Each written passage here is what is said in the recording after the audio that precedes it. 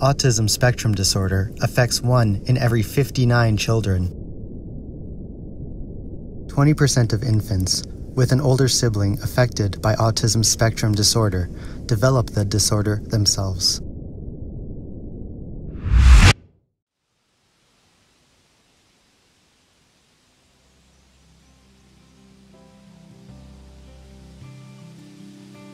Early identification of symptoms leads to early intervention.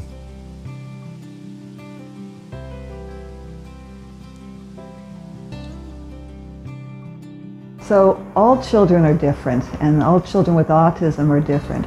But what we notice is that parents of young children who are showing early warning signs report some similarities. Often eye contact is a difficulty for them, and sometimes responding to their name when they're called can be very difficult. A lot of the children don't have any early imitation skills, for example, like waving or clapping. They usually have trouble with communication, understanding communication, following instructions, as well as using communication, like being able to express themselves verbally. Other things that you might notice at a very young child might be some repetitive behaviors. So those children, for example, might be like repetitively spinning wheels on a car, or looking at spinning objects, or going around smelling objects that most kids wouldn't go around smelling.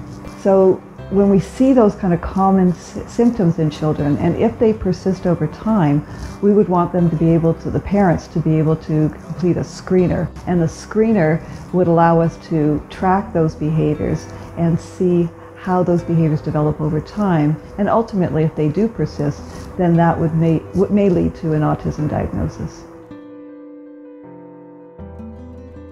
In this study, all young children were under 26 months of age.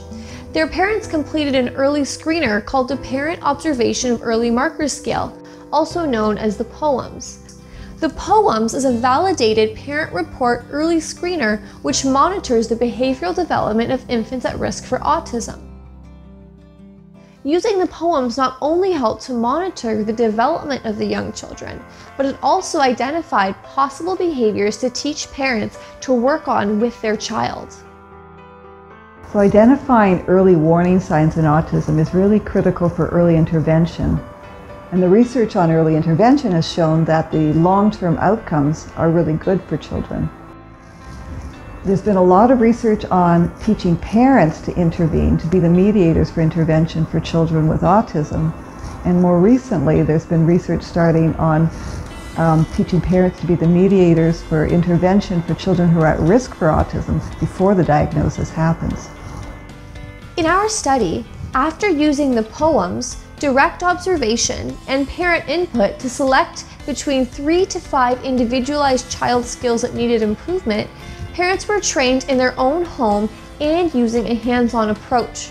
The teaching strategies that they learned were based from applied behavior analysis.